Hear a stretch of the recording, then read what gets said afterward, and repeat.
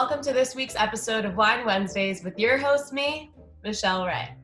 This week we have a really special guest, as you can see, to the beautiful woman on my left, maybe your right, still figuring out how this shit works, but Kathleen Regan, one of my best friends, amazingly talented singer-songwriter, and she is here to hang with us. Hi, Kathleen. Hello. Hi, thank you for having me on this. I'm so excited. I watch all of these, so this is an honor for me to be involved. Really? Now. So what did I sing in episode 2? Liar. Oh, Michelle, I have no memory. What if I was like, I know. I actually remember. So this month's wine has been OneHope, which is an incredible wine company. It has amazing wine blends, and also every single bottle has gone to a different charity. And we sent Kathleen one of the reds that she'll be drinking today. This bottle in particular funds healthy meals to end hunger. So let's pop this bottle. Yay. You got it now. Okay. This isn't my thing. On, Shell. Okay, I think I got it now. People are watching.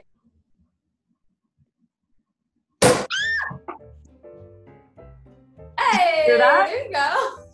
Did you hear that? It literally knocked down things on my side. Whoa. Okay, this is for Kath. Thank you Yum. for being on Wine Wednesday. Okay, cheers! Yeah. Yay!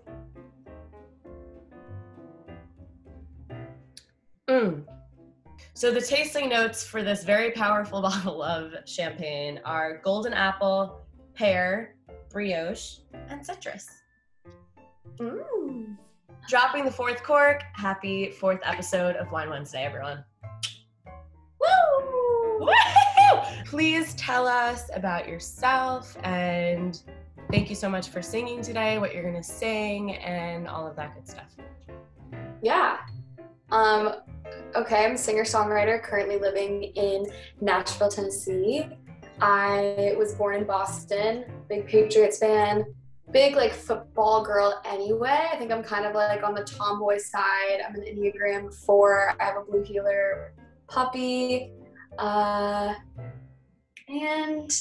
I pretty much spend most of my days writing music and trying to meet people online. At this point, it sounds so awkward. So creepy. No, but obviously, right now for an artist, it's like such an odd world. And so I feel like a lot of my days, speaking of wine, involve me writing music and drinking wine and like kind of just chilling inside, really. Trying to make the most of your days now as an artist. It's definitely a hard time to navigate, but I feel good. I put out a good amount of music last year and got a great response on it, and I'm just now writing more and have a single coming out March 26th. So as far as music goes, that's kind of like what's on the horizon. But and also I want to correct, you just hit 1 million plays, right? All around.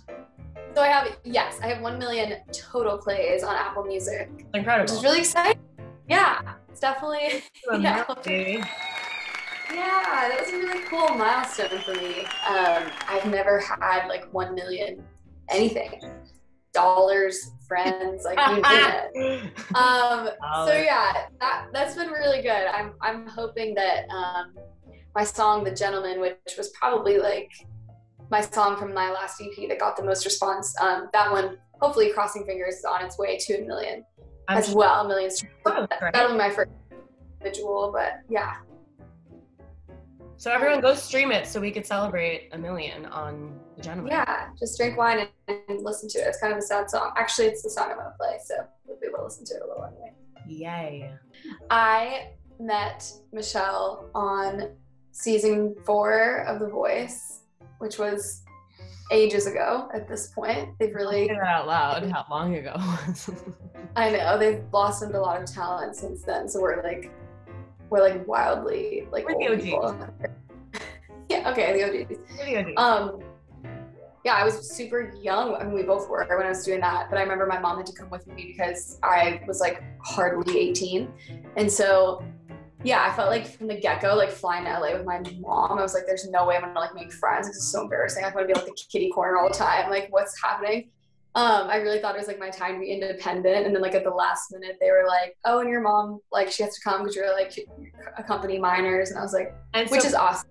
Yeah. And I want people to know Karen is like a huge personality. So she's the best. So she's like, when Karen is there. Yeah.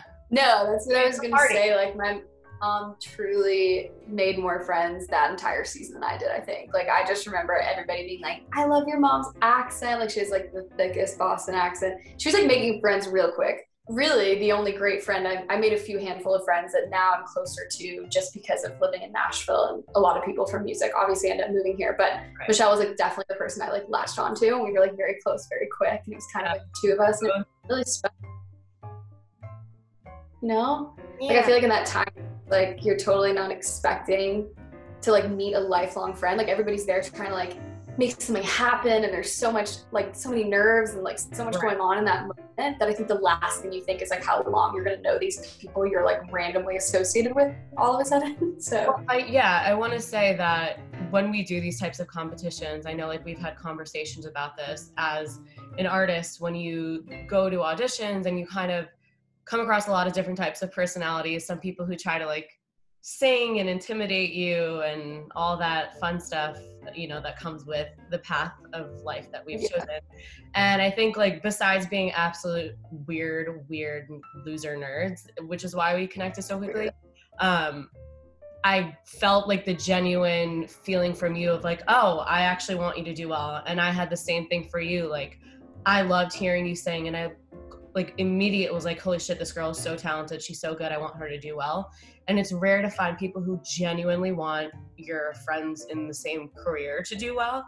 So I think that was definitely something that we latched on to, like the genuine, like, I actually really want you to do well because you're amazing and a good person and weird. Yeah. Aw, no, that's so true. Like when you put it that way, that is so true. Like those competitions, they can make you feel really dog eat dog, and I think that energy and that idea, even in music or any career of any form, is so negative because like I love the quote, Mark told me this once, and we say it all the time now, but it's like a wave moves all ships. And so it's like if you're on a wave, it's going well, like everybody can move with that. You don't have to wish people to like not perform well. Like the idea that there's only so much space for like a certain amount of people is like, I just think that's like an escape route for a lot of artists, that mentality. And so that's so true. Like I think from the get-go, you and I were both like, yeah, we're surrounded by like the most talented people I had ever met in my life. You know, it was like such an interesting experience. But yeah, I mean, you listen to people sing all day, every day in those situations, like band rehearsals and, you know, fake blind auditions and all this stuff. And you're like, wow, like I am really in a solid group of performers here. And I think that can either like defeat you, or you can go like, all right, well, you know, may the best performer win, you know, it's like whatever. Right. And there's going to be opportunities and you move on. Like, I think the people that get disappointed in those things are the people who like hang their hat on like one opportunity. And I think that's just not the way to live life. Like you should always be wanting to find those for yourself and just like get better and meet cool people. Yeah. I mean, honestly, I feel like it should make you feel better about yourself if you're surrounded by talented people. You would rather be surrounded by talented people and be like, oh wow, I'm honored to be even considered in the same realm as these people, rather than being like, I'm better than all of you. And like, totally. Great. Yeah. You want to grow, even say that challenge yourself. Like, yeah. Yeah. No, I feel like we both are like big advocates for just like never being the smartest person in the room. You know, you always want to be like leveling up and learning from other people. And yeah, I think that's like something that we both strive to do in careers. And I think that's like what pushes you forward slowly and at like a good pace. And 100%. It's like the healthy way of doing things. Yeah. Do you to sing? Oh, I'd love to. Yay. Okay, so what do I always say? What pairs perfectly with a glass of wine? Music. And now we have Kathleen Regan performing her hit single, The Gentleman.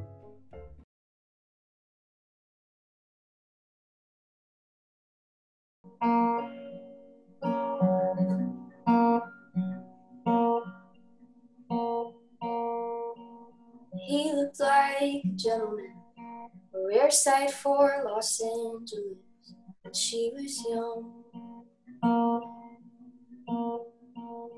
She for through life for skeletons, but when she asked about his ex-girlfriends, he said they were dumb. She said, why'd you say that? And then he got mad. How do you sleep at night? Do you sleep with one eye open? Aren't you scared of all you've broken? Are you terrified that all the wrong you did in life would all come back around sometime? Will you awaken the bright and bright? Do your ghost sing you lullaby?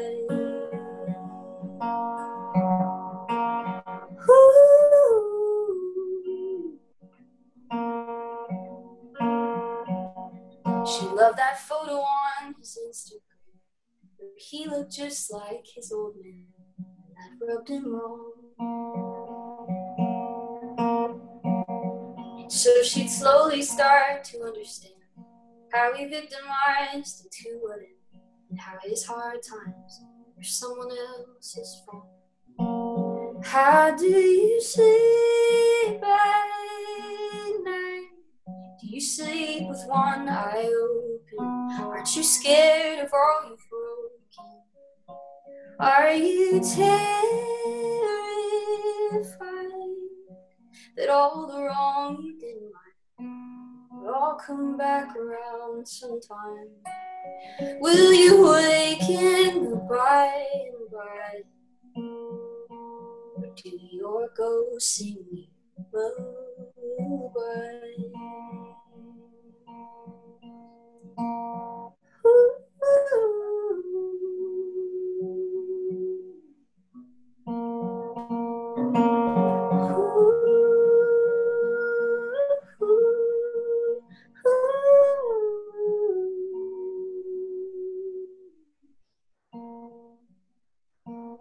He looked like a gentleman, a rare sight for Los Angeles midnight.